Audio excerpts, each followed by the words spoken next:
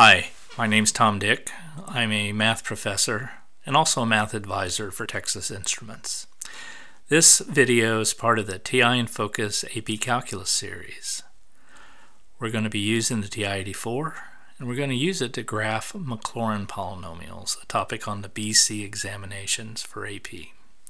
Let's get started. I'm going to go to the y equals menu and I'm going to enter a function that appeared in question 6 on the 2018 BC exam. That function was the natural log of 1 plus x. Now, once we've entered that, I'm going to enter a couple of polynomials. In the problem, students were provided the Maclaurin series for this function. What we're going to do is take the third degree and the fourth degree polynomials that can be found by truncating that series at the appropriate term. So the third degree Maclaurin polynomial would be x minus x squared over 2 plus x cubed over 3. A Maclaurin polynomial is really just a special Taylor polynomial. It's a Taylor polynomial expanded around the point x equals 0. Now, to get our fourth degree, notice what I'm doing here is I'm going to go ahead and use y2, that's our third degree Maclaurin polynomial, and just add on an additional term. The next term is minus x to the fourth over 4.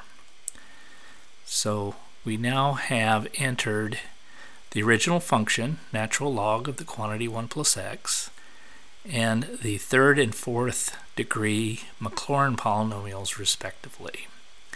Let's graph these in a zoom decimal window and see what we get. Alright, there's 3 graphs. Can we tell them apart? Well, we might want to do a trace. Okay, the blue graph is our original function, natural log 1 plus x. Now I'm tracing to the left all the way over to x equals -1, and notice that the function's undefined there at -1. That's because we would be taking the natural log of 0, which is undefined. Now I'm going to trace to positive x's, and you notice that as we get to the right of x equal 1, the two Maclaurin polynomials no longer fit the curve very well. They're starting to diverge away from the curve. So not surprisingly, the radius of convergence for this particular function is only 1. Okay, now I'm going to deselect these functions and move on to the next function that we're asked to consider in this AP problem.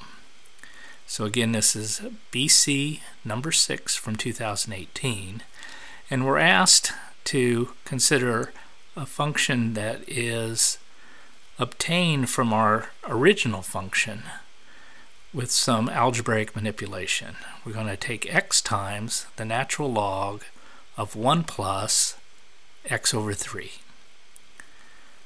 that quantity. Okay, so y4 will enter this new function, and we're asked to compare it to the fourth degree polynomial, Taylor polynomial about x equals 0, which would be a Maclaurin polynomial. Now for a fourth degree, notice we've multiplied by x. If I multiply the third degree Taylor polynomial by x, we would get a fourth degree. And I'm going to compose that with x over 3. So we'll take x times the y2 that we had before, and it will be y2 of x over 3. And that should give us the fourth degree Maclaurin polynomial for this new function. And just for comparison, let's take a look at the graphs. Okay, now the kind of purplish graph here is our new original function, x times natural log of 1 plus x over 3. And the green function is our fourth degree Maclaurin polynomial. Now I'm going to trace over to a point of interest, which was x equals 2. Alright, and we can see that the value of our fourth degree polynomial is about 1.086. We can see that it's above the value of the original function, which is around 1.021. Now, the analysis that was asked for in this problem had to do with alternating series, and I want to get some insight by why that would come into play. Now, what I'm going to do is actually look at the next higher degree Maclaurin polynomial for this function. So I'm just going to take x times y3 of x over 3.